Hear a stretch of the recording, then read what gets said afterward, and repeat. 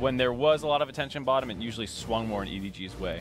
Whoa, and EDG really changing up their draft this time around as well on the blue side. Elise is still going to be the ban, but Aurelion Sol and Zyra are going to leave the Rift. No more plant situation down there towards the bottom lane, and I do like it. Yeah, Zyra's fairly telling for the draft. Yeah. There's a lot of counter picks that Zyra's really good for.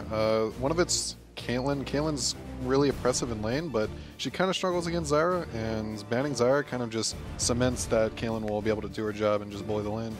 Yeah, although it's going to be first picked by EDG. Well, yeah, that's the point. Yeah, that was so their you plan. banned the Zyra, so you picked the Caitlyn. Oh, right. Okay, that makes more sense. Yeah, it's also kind of telling that they banned Aurelion Sol as well. After seeing success with it, their plan is clearly to get a strong bot lane again for Deft, and they can't risk giving away the Aurelion Sol, one of Kuro's best champions. So I think it makes sense to see them ban it away here, so they don't have to risk the Caitlyn trade for the Aurelion Sol. Yeah, it kind of feels really obvious what EDG likes to draft just by telling by the bans. From game 2, the one that I commentated a little bit ago, they ended up banning Jayce and first picking Kennen. So it's more about the players just telling the coach, hey, I need this pick, make sure you get me this pick, and they just kind of cater the draft towards that. So this time Deft's like, yo, I need Caitlyn, I'll carry this game, give me Caitlyn. Well, we'll see whether he can do that, as this makes a heck of a lot of sense out of ClearLove and Scout. Of course, ClearLove has one of the most absurd all-time KDAs on Lee Sin out of any player I've ever witnessed in my life. It's somewhere around 10 after so many games. Not in China right now, though. He's been struggling a little bit more at the World Championships. Most certainly has, but he hasn't played Lee Sin yet. Well, he's going to be playing this game, so we'll see how good it is. The Nami also makes sense, trying to pick the strongest lane possible. Nami probably being the best pick for that after the Karma was taken away. Yeah, Nami is for sure the best 2v2 laner, I'd say after Karma, but in terms of just lane stability, Nami is the best, just for amount of poke and sustain and utility.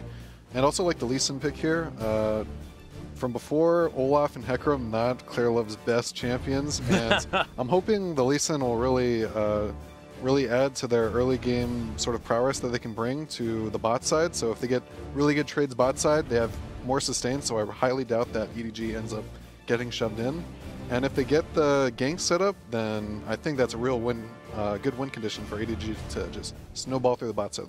Yeah, and EDG have actually saved their solo lanes for the last couple of picks here as well, so not showing their hand too early on, which they have been prone to do throughout the drafting phase. Jayce, of course, still available is a big deal. Rox holding on to that pick for Smeb so they can get the counter that they want. Oh. And that would be interesting. Right, because I was going to say, it's really scary to take the Rumble because of how strong the Jayce is, and we saw that in game 1, basically. Yeah. So if they take both here, I would be really impressed by it, assuming they can play it, of course, because it not only denies the pick away from Smeb and it protects your Rumble, and obviously I don't think they trust Kuro 1 to just play the Jayce, so this is a really smart pick if they go for it. Yeah, really good draft strategy. Being able to take away one of the only counter picks for the top lane, it actually forces the Kennen pick to come out. And comp-wise, I don't really enjoy Rox's double AP comp. It's sort of just they have to flank in, otherwise their team fight's actually really weak. And for EDG, having the 2 strong power pick, actually it's really only the 1 power pick of Jayce, but having the Rumble and the Lee Sin, there's a lot of early game potential for the mid and bot side, and I'm really liking EDG's chances with this draft. Yeah, I also really like the fact that they have Jayce now in the mid lane. They have ClearLove on a manaless jungler. That is going to be early blue buffs for the Jayce. You'll be able to throw those shock blasts all over that mid lane.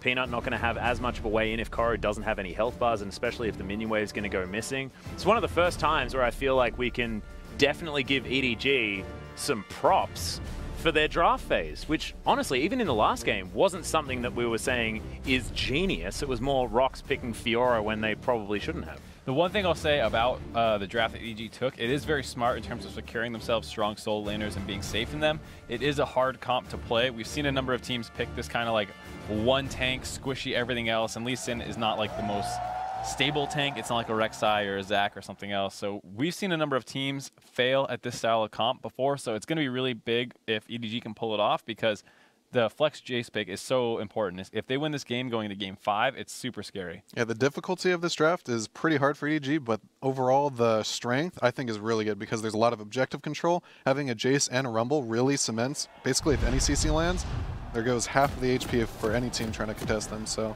I really like EDG's comp if they can get ahead and keep contesting objectives, because they have a really strong objective contesting team. Well, we'll see whether they can make it work as we are under the rift for game number 4. Remember, ladies and gentlemen, chime in on Twitter. Use that hashtag AskTheCasters, and your question could become a part of the show. Of course, immortalized for all eternity in the realm of VODs. Yeah, so a little bit of pre-laning analysis. You can note that Gorilla has Ignite, Meiko has Exhaust. It's really important to note what summoner there is for the kind of all-ins that happen, because the all-in dynamic really changes when you have Ignite over at Exhaust, because Ignite you can pretty much just target whichever, and as long as they don't have another Ignite, you can just sort of focus the same champion and go for the kill. But with Exhaust, you don't really have that luxury, since the heal, being able to just exhaust and heal run away is much more basically a good strategy to just play more passive and just use Exhaust and heal to back off of any sort of potential all-ins. They actually have double Exhaust as well, as Scout has decided to take that into Kuro. Of course, we did see Exhaust being a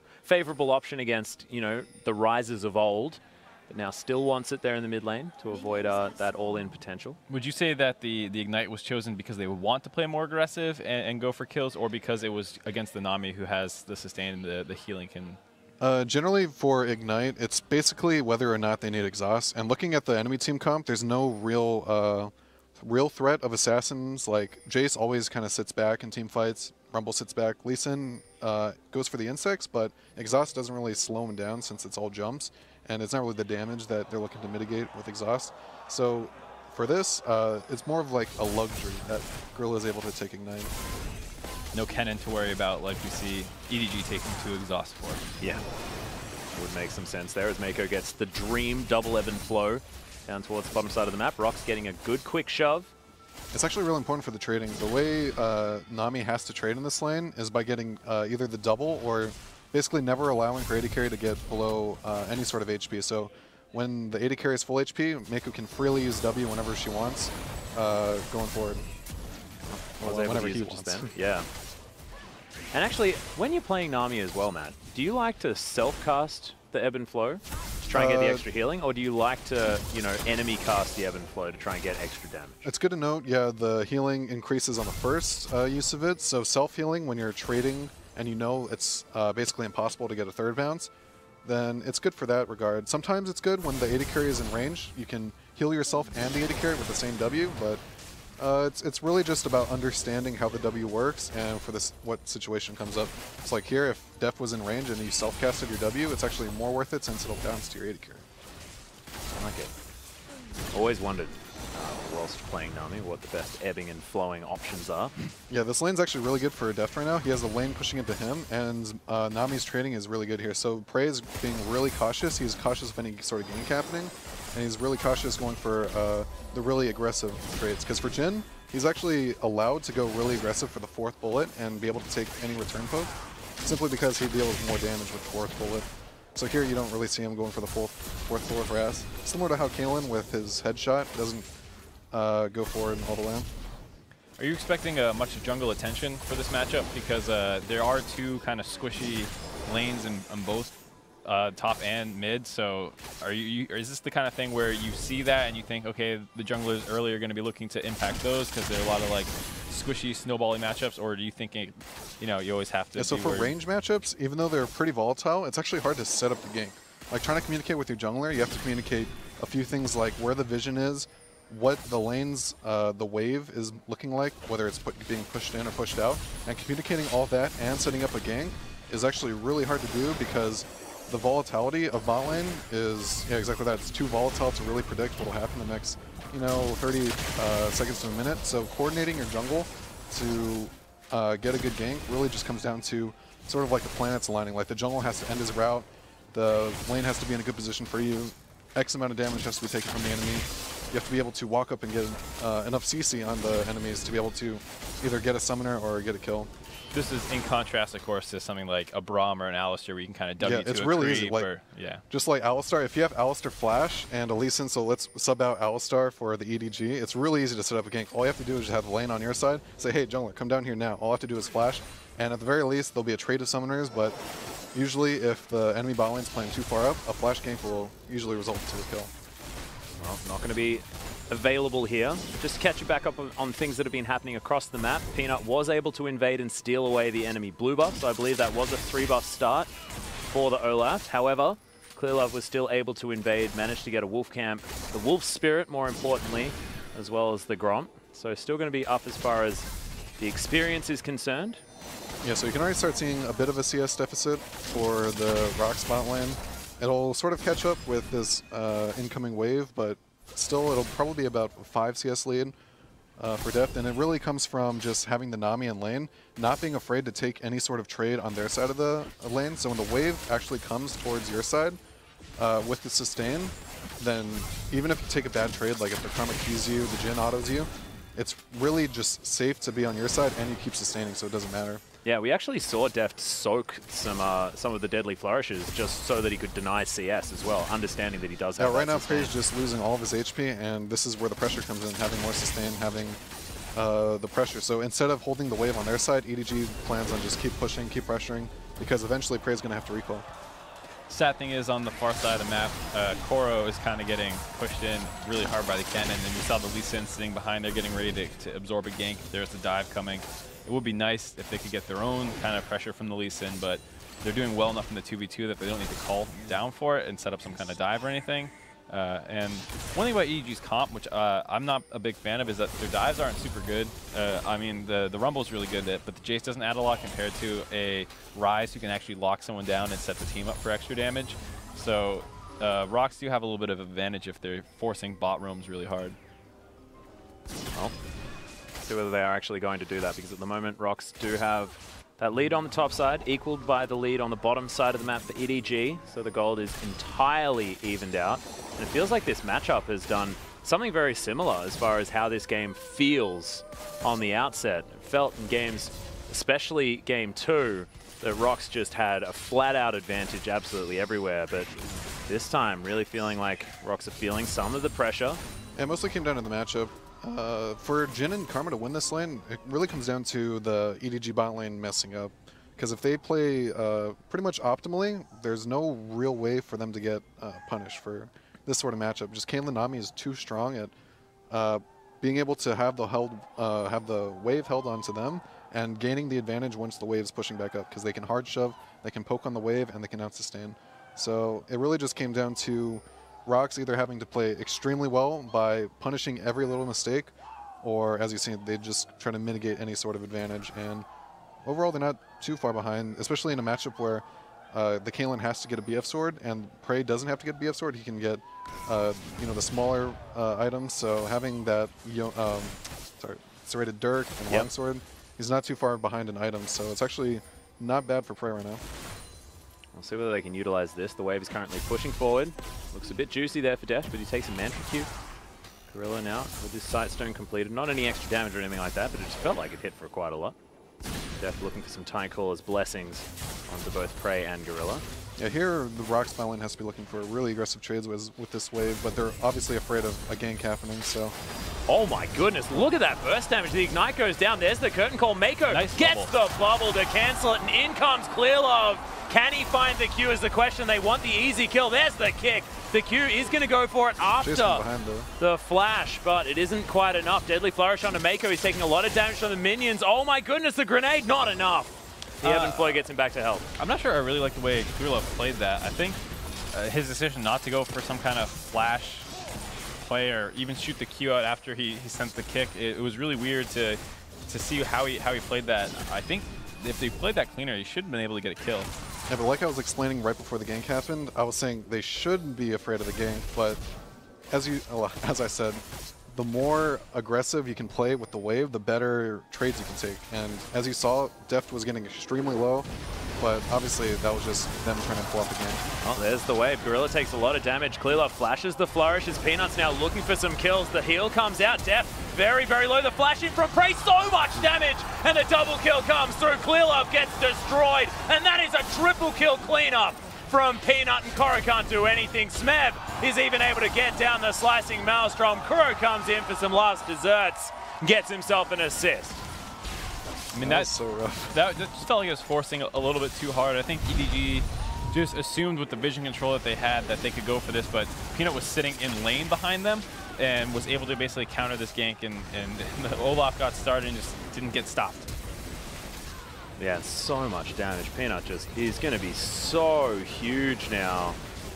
I felt like they just pulled the trigger, but they weren't really too calculating about what they were going to do. They just kind of pulled the trigger, but there's not much for them to do. They kind of TP'd in and just walked away and died. I think it was the kind of thing where they're like, all right, Karma has no flash, and we have good vision control in the river. We can just force this really hard, and they can't. Because, like I said, you know, Kennen's just sitting behind there waiting for them to start that fight off, and as soon as he saw ClearLove again, he just can go in for free, basically.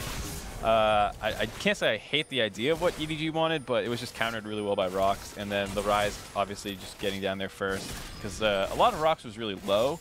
So if Jayce was ahead on the push and was able to get to that play first, maybe he can help turn it with Kuro, but it just couldn't work out.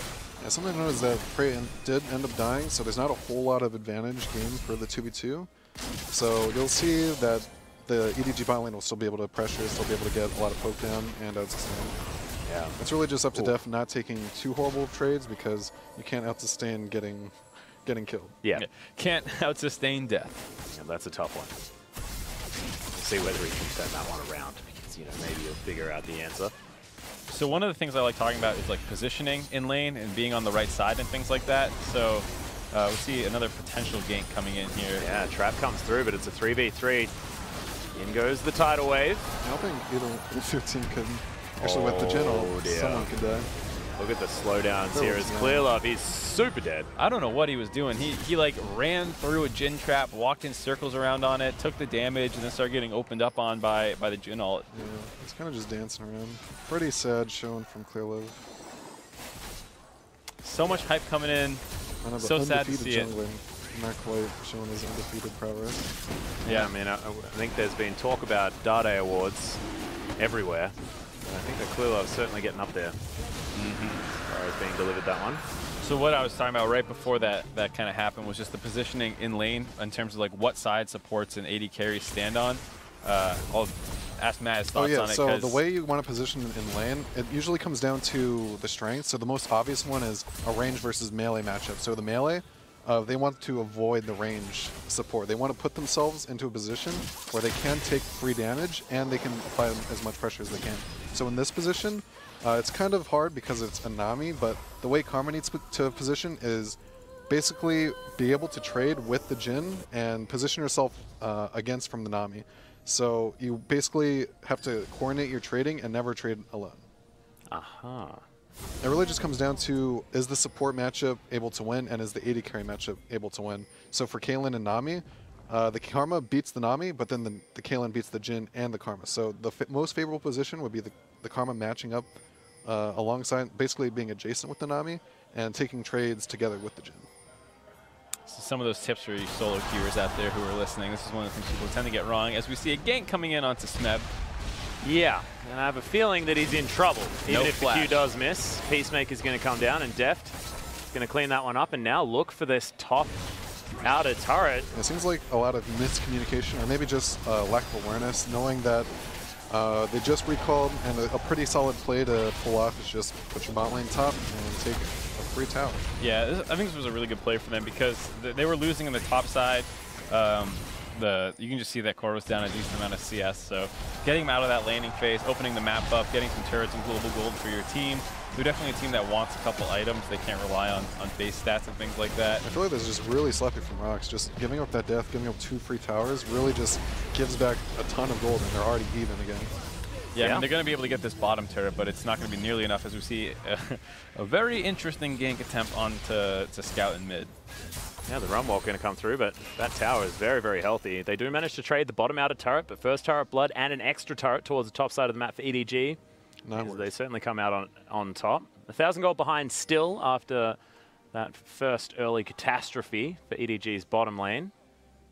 So just to talk a little bit about the comp and why that early game is so bad for them. When you're the poke comp, you want to be able to actually threaten the front line with your poke, so not just like, oh, if we land a Jayce EQ onto Smeb and Prey, it's really bad. But you want it to be bad for the Olaf too. But the problem is with Olaf picking up 4 kills is he's going to be so tanky in the mid game that like he probably won't be super worried about the damage that EDG can throw in at him when they're fighting around vision control for objectives and stuff like that moving forward. So a little ambitious. I mean, Core 1 decided to hold the champions there, so that was a good step, but I'm not too sure about that one. Yeah, odd maneuver. Gorilla still did take, you know, large amount of poke there from Scout. He's building towards his, how did I forget? More of Malmortius. What the heck?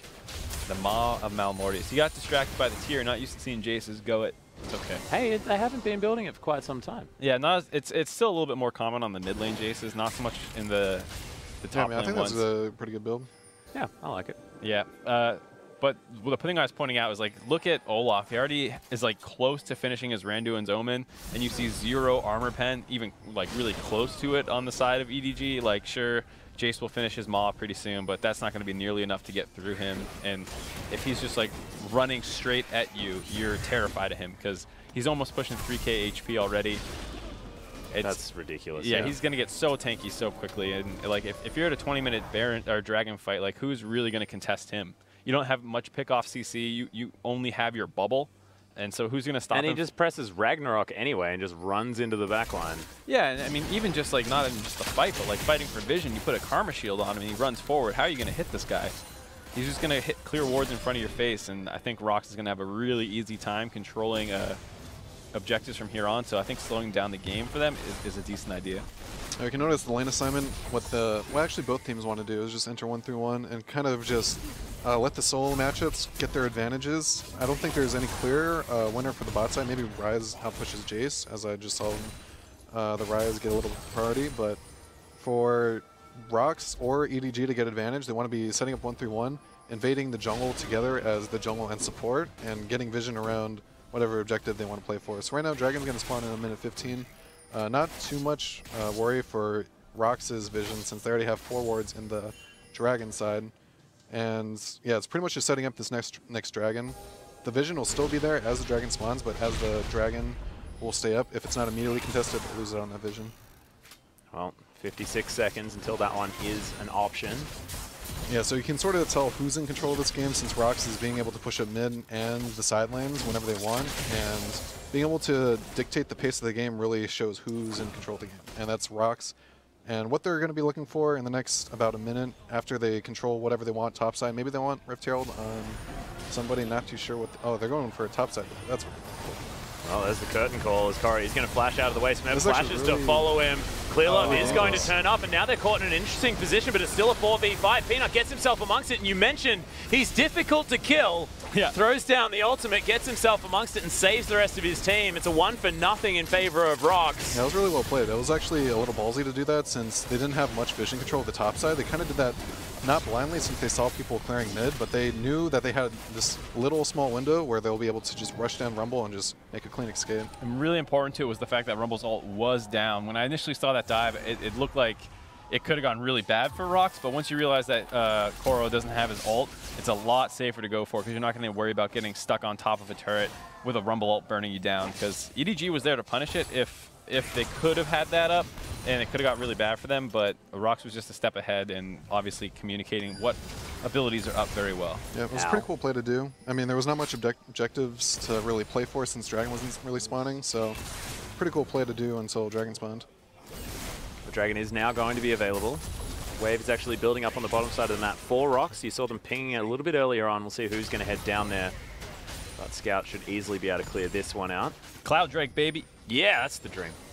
NA loves talking about Cloud Drake. I just love Cloud Drake. I mean, I like any Dragon. To be honest, it's all about that Dragon buff when Elder comes around. It is nice. I have a slight favoritism for the Mountain Drake. Really? You're a mountain man? Fire, man. Fire is all Markz, the mountain man. Sounds like an alliteration that I could get amongst Markz. I value it so highly when you're in these like vision control struggles, and it just makes it so much harder for the team that's behind to calculate how much of a threat there is on the Baron. It goes down so much faster. I prefer Fire Dragons, but if there's the difference between 3 Fires and 3 Mountains, I'd actually prefer the 3 Mountains. Because especially if your team comes like an objective control, then it basically limits the amount of time the enemy has to be able to check Baron or walk through contest. So also means that you can 3-man Baron so easily well, yeah, as well. I mean, 3 Mountains turns the amount of time that an enemy has to react from 12 seconds down to like 8 seconds or 7 seconds, which is very hard to deal with because having that low amount of time that you have to react pretty much gives the ability to control vision and the ability to get picks goes up immensely. And one of the things about Baron like damage is I think people overestimate like how easy it is to know if it like you can get it or not. Like there's a lot of times where a Baron call looks really bad in hindsight, but at the time, if they did it, you know, half a second faster, it's a great call. And it's one of those things with why that Mountain Drake is so important, because it just makes all those calls so much safer and easier. Ooh, Deft gets rooted under the turret. This is going to be a problem here as he gets himself out of the way. Meiko protecting his AD carry. Oh my goodness, that was almost the bent bullet. The last one not going to find it as Prey looking for a flourish. Cheeky auto attack on the turret. Rox really being able to cement their mid lane dominance with their bot lane. Just having the ability to just shove up mid lane whenever you want, being able to use your... They were just sitting in fog using all their skill shots, having the Jhin long range. That's really just what it's about in competitive play. Being able to have the mid lane dominance and translating that mid lane dominance into vision control, objective control, and setting up the team fights. Yeah, it's so hard for EDG to play. We saw 5 people grouped up mid versus the 3 of Rox. Yeah, the Axe almost stole it, but he whacked it out of the way. That was so close. I wonder whether he was doing it for damage or whether he knew that the undertow was coming. No way he knew that was coming. He was just doing it for damage. I'll give him the benefit of the doubt. Looked cool. It's Peanut. No, that's not going to work. Actually, maybe he did. That's actually pretty obvious. So I think that's definitely something he was thinking about. Nice. Good. Makes him sound smarter as well. It's definitely better, regardless of whether we know exactly whether or not he chose to do it on purpose or not. No, I'm not too experienced in normal builds, but I feel like he built the wrong item. Like building Leandri's first instead of Proto Belt seems like the wrong...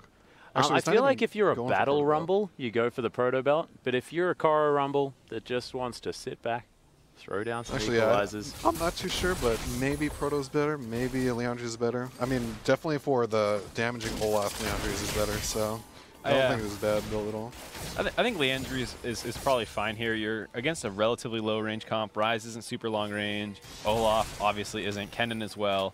The only really long range one is the Jhin, and it would be nice to be able to Proto Belt at his face and force him off his ultimate, but I think that's a secondary concern to being able to kill people. This is a no-no for supports. Being able to ward doesn't come from you just walking in by yourself. You need your teammates. Speaking of walking in by yourself, Peanut's going to do exactly like that, and that is going to be fish stew. That's a lesson many supports have learned and will continue to learn. Learn the hard way. Yeah, do not work by yourself. Learn by doing is my method.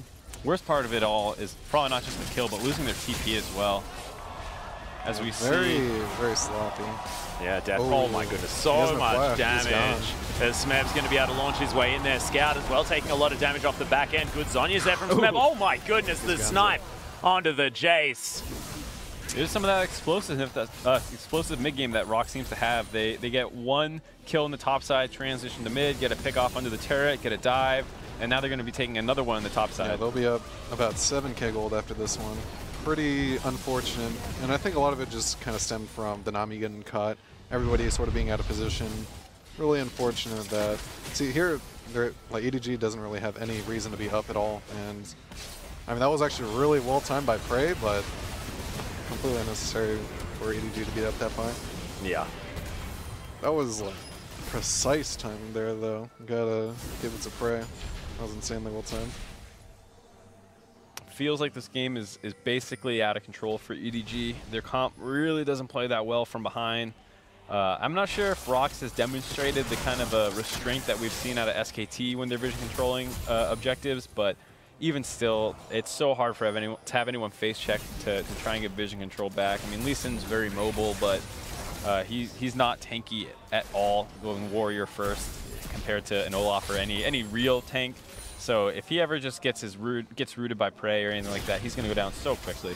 Yeah, this game's going to be a struggle for EDG, but I wouldn't count them out completely because I feel like Rox is more of a ballsy team. They like to do kind of crazy plays when they're ahead, and I think this could be one of those games where they might, throw the game, might go really ambitious, and even if they trade like a 3-for-3 team fight, that's actually really beneficial for EDG. Yeah. So for Rox to win, I really hope they don't just, kind of suicide team fight. The thing that's scary, though, is what Mark brought up earlier on, which is the fact that EDG are playing something very reminiscent of a Pokestar composition with not a whole lot of tanky members. So falling behind just does feel very dangerous. And I really love the optimism, Matt, but I'm finding it difficult to believe at this stage Yeah, it's not just the tankiness, it's the CC as well, where you basically have one hard CC in a Nami bubble, and that is super hard to land just on its own, as we see Meiko getting caught out again. They certainly don't have a Nami bubble anymore. Losing support life, not very fun. Yeah. He just wanted to grab some vision on that Baron. Didn't have any more of those scrying orbs left. Yeah, and kind of I touched on it when I was talking about Mountain Dragons, but this is the sort of timing window that EDG has to deal with now. They have to, within a time limit, check Baron. Oh, make sure there's the flash from Kuro. Gets the Rune Prism. A fair bit of money damage goes back, but Gorilla just zoning away the Rumble. ClearLove trying to escape. He's going to do so as he ward hops his way out. Deft is still alive, but Rox, they grab 2 easy picks, one after the other. Yeah, now they're back on that timer then. They have to check it within, 10 seconds, otherwise that's a gone Baron. I think they might Peanut's legendary as well. Yeah, it's already gone. We got to concede it. I mean, ClearLove had to recall. Not even going to bother going out and trying to push out the bot wave in anticipation of the inevitable siege coming. Yeah, they couldn't really contest this, so just got to give it up. Not happening. So at least they're trading. They traded Baron for an air dragon. Better than no dragon. Yeah, better than nothing. And they get a full wave on the bot side of the map. So, big deal. Very important. Maybe not a big deal, but you may as well get something. Yeah, exactly right. You were talking about trading being important. Yeah, whenever you're behind, you just got to trade stuff, even if it's not very fair trades, like you're getting bullied by... Like if you're a little kid trying to trade his like lollipop for, like a candy bar, he's being bullied. That's just the kind of trades you got to take. Yep. You take the paper clip. He takes your lunch. Exactly. Well, otherwise you don't even get a paperclip. Yeah, right. Yeah. You get a punch in the face, or something like that. If you want your lollipop, you just gotta take it. You gotta give up your candy Problem bar. solving with Atlus. Yep. Like if you want to fight for it, you're gonna get a black eye too. So it's just not even. The guy not taking worth your fighting lollipop is way bigger than you. Yep. Oh, goodness, I'm getting flashbacks now, gentlemen. We're going to have to change the subject. Can we look to Twitter for that? I think we certainly can. Rodrigo Marino asks, to get priority means to get the lane pushing? Is that what you mean by saying getting priority? Yeah, priority is basically the blanket term for being able to push in the wave, the 6 minions, or the 7 minions when there's a siege creep. And basically, there's like a timing window until you have to return to lane. So during that timing, when you're out of lane, is what priority means, since it means that the enemy has to sit under tower, clear all those creeps, and finally they're available to, kind of return into the action. So during that, 20 to 30 second window, if you have super priority, you can do plays like roaming to bot tower, roaming to top tower, maybe even finding the jungle, the jungler in his jungle, or trying to set the TP play or something like that. Yeah, and you don't need to use priority in like huge ways every time where you're making a monster play. You can use priority to get vision control, go seal away like small wraiths, really small stuff. Anytime that you can push in the enemy, just go for a very small, safe micro advantage. Yeah, being really technical, it's all about the small objectives, like even just 1 CS on a small wraith camp, that's a small objective, but it's all things that you can take with priority. All adds up in the end. Thank you very much for shedding some light, gentlemen. I think as this siege is going to continue, we will break off if there is anything that is going to break out. In fact, Rox should be able to break open the base. Exactly right. Deft moves out of the way of the Deadly Flourish. Undertow is going to land, but now the inhibitor has been exposed. Smeb still waiting. He does have his flash. He does have the Slicing Maelstrom. Rox are setting themselves up if they can. They've got Kuro down towards the bottom side. Kuro, speaking of names that are similar, is going to get caught by the Undertow in the Rune Prison. Sorry, no, not the Rune Prison, just the Undertow. It's just so hard for EDG to stop them from mowing down these objectives. I mean, what is like Rox really scared of? A Nami bubble? I mean, that's really the one catch-out tool that you're worried about. Maybe some crazy insect play out of ClearLove and some poke. It's not nearly as threatening as when there's like an Ori ball at your feet or an Elise shooting cocoons at you. There's really not much to be scared of as we see Smeb jump into the back. He does not look scared at all. Markz is Deft taking a fair bit of damage. No Thundering Shuriken to land though from Smeb. That is going to secure 2 inhibitors. And EDG just look like they have no idea how to respond. Yeah, I mean, it's basically dunzoed from here. We're going to see Rox probably just go for a quick reset and then head up to the top side, trying to get the 3rd inhib. Knowing EDG, they'll probably go for some kind of crazy engage on that last one. That's the dream. I hope so. Go out in a blaze of glory. Not a whole lot to talk about for itemization. I mean, it's worth noting Prey doesn't have boots yet, which is a little greedy. He just wants to build as much damage as he wants, which I don't think is that bad when you have a Karma, so building no boots, it's okay, but everything else is pretty standard. The locket, very necessary in support. And yeah, always finish your Seekers first. You get a lot of gold from finishing your Sightstone item on the AP Sports. Well, Matt, we've got a few extra, I guess, more teaching type questions. You have been very, very good at those, so I want to go back to it. I don't know whether you've had much experience playing Jhin, but Tom does have a question. What is the best way to CS as Jhin under tower with the reload mechanic and slow auto attacks? Jin's not the best under tower CSer, but he's still fine. You just have to save your Q for the last hits that you can't really hit, so don't waste your Q. It's just you have to always use your your normal auto attacks to last hit, and when you can't possibly do it, like when you reload, that's when you use your Q. So don't use your Q first, that's bad. And Dancing grenade whilst you reload. And it's also your W too, so when you can't use your Q, then you use your W. And vice versa. It's basically just knowing how your dancing grenade is going to interact with the creeps. Is it going to clear all of them, or is it going to leave them too low? Do I have to use my W? It's just, you kind of have to think about all those things when you're lasting in the tower. Is it one of those things that's easy for support to help out with? Because I know that's one of the big things for other AD carries is having the support's always prep the back line. Yeah, need to prep for the AD carry. For Jhin, it's really easy because it usually has so much AD on its own. For some AD carries, when it gets to like the level 6, level 7, usually they need one little last hit on the range creeps. But for Jhin, he can always just auto attack it. So make sure you don't like mess it up for them and all. Like maybe if you use your auto attacks on the range creeps, it won't allow him to Q it. So don't be too worried about prepping Jhin. He's mostly going to be self-sufficient. But yeah, for the rest of the AD carries, for sure, the support needs to prep when needed. Got to do your job underneath that turret, supports. Yeah, it's definitely a skill you need to learn it if you want to be a support man.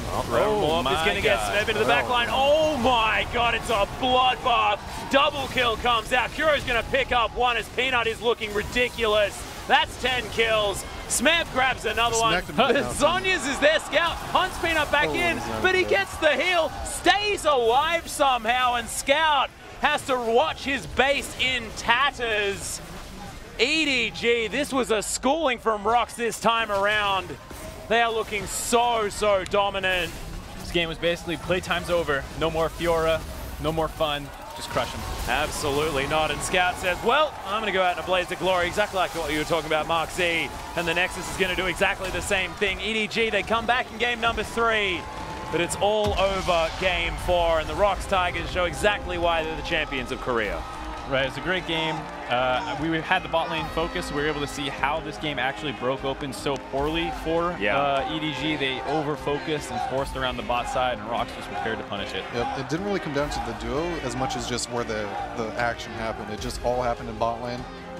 Prey or Gorilla didn't really cement their own lead in their lane, but that's where all the action happened. That's where the game really just exploded, and it led to an 11-kill Olaf. Yeah, and it actually felt like Prey was going back to this full utility AD carry style. He was facilitating a gigantic Peanut who was just running around the map, mowing people down. 11-0-5 in the end of that game. 100% kill participation by the final seconds of the game. Just insane. That is just ridiculous. And it's really, really cool that Rox can identify the fact that they have a lead so early on. He was 4-0-1 coming out of like 7 minutes into the game. They see that, and then they play around that from the get-go. They weren't trying to have Prey be this massive carry. Smeb was being this flanking player, but it was all about Peanut, the fact that he could just penetrate any backline ever. Yeah, it seemed like they had a lot of confidence. Sorry to cut you off, but for bot lane, it really looked like Rox was in control of what they were doing. They baited in EDG to go in for whatever ganks, and none of them worked out for EDG. It was something we had seen over the course of the series where Peanut was often seen sitting behind his laners, ready to counter gank, and this was one of the first times it paid off in a really big way where EDG tries to go for a really heavy force regank after getting Karma Summoners out, and then Olaf is just there ready to counter it. Yeah, that's just too scary. And was a whole lot of that coming down to Rox understanding that Lee Sin needs to get work done early, so Peanut knowing that all he does need to do is really counter gank, so hanging out towards the bottom side of the map when they're lacking summoner spells. Is that all just intelligent play from Rox? Yeah, I think Peanut just completely outplayed ClearLove. He just knew what he was doing. He had all the counter plays ready, and yeah, I think he really just carried his team to victory. Yeah. And on ClearLove's side, he did kind of need to make plays, because I think if you're going into the mid game, even it's harder to play their comp. You have to be super worried about TP flanks. You have to be worried about anyone getting caught out of position. If you're just in range for like a flash Ryze route or his alt flank. Like, there's so many ways that you can get abused, and if you're from behind, it's hard to fight for vision control. So I think I understand ClearLove's mindset of trying to force plays, but it was just a little too predictable. Yeah, for sure. Is there something that ClearLove can then do to try and mix it up? Does he then have to go top lane? Does he try to force ganks mid lane, something like that instead? Or is it just you have to be there, you have to try, and you have to hope that Peanut's doing something else? Maybe get extra vision or something? Unfortunately. Oh, God. Well, in Brutal. fact, it's exactly what he does have to do, because EDG are now out of the finals run. I'm trying not to cry, but I'm doing okay. You want to show the stream what you got? No. No, you're going to hide it? No, I was wearing my EDG shirt underneath my shirt, but it's not the time. We can't do that now. It's okay. It was a Game 5 thing. We never made it to Game 5, ladies and gentlemen. Atlus's dreams are crushed. Welcome to the NA side. We've been here for a little while. Oh, yes. Oh, finally, I can join you guys. Can join us, yep. Because you guys were, saying that, well, at least one of your teams is still in, but nope, not anymore. So thankfully now I can find friends, and I'm in the right country, so everything's going to be okay. But going back to the game, I mean, Rox Tigers played a phenomenal games 1 and 2. Looking forward, they're going to have to go up against SKT. We've seen this one over and over again. Regular season looks good for Rox, but is the new form of Worlds SKT going to be able to take them down? I'm not sure. I think there's two very different, clear play styles here, where Rox is a lot more explosive, and they're willing to take risks and do crazy stuff. And SKT is like the definition of like controlled macro gameplay, where they'll just like bait Baron 15 times over the course of 10 minutes and finally get it on you. And I'm really interested to see how it plays out. Yeah, there'll definitely be like a clash in styles. So for the Rox and SKT matchup, I think it could go either way very easily, because Rox can do that really unexpected and explosive play that just blows the game open. Otherwise, it'll be SKT slowly choking them out and not really giving anything up. And where are you looking as far as like lane dominant power points here for both of these teams? I mean, you of course draw your eyes to Faker, but is Smeb going to be able to take advantage of Duke? Is Peanut going to be a big deal here in this matchup? I think Peanut's the big one to look at. SKT's junglers, though they were better in the series that just played versus RNG, have looked shaky over the course of the regular season, playoffs, and a little bit in the group stage. So I think there's a concern there that Peanut starts running them over with like the Olaf pick that we saw here. That was super high priority in that series. So I think that's going to be the biggest mismatch, though mid lane, Kuro always plays like this different style than Faker, but Faker obviously much stronger individually. I mean, just the fact that there's 2 junglers for SKT and only 1 jungler for EDG, I mean, not EDG. Well, EDG Rox also has one, but Rox but as well. It really shows that SKT's jungler is sort of the weak point, if we were to like try to find a weak point, I'd say. And the strong point for Rox is for sure Peanut. So that'll be the contrast and maybe where Rox will get their advantages. Yeah, well, we'll see exactly what happens. That is going to be next week. But join us here again tomorrow when Gate returns to the show for another full day of alternate takes on the quarterfinals in Chicago. For tomorrow's series between H2K and Albus Nox Luna, we'll take a look at the bottom lane matchup as well as dives into the mid lane and jungle. But that's all from us here on the Player Experience stream. For myself, everyone here who helped bring you the cast, thank you for joining us. Now I'll hand you back to the main stream for an interview with the Rox Tigers Prey to close out the day. 축하드립니다. 2대 0으로 이길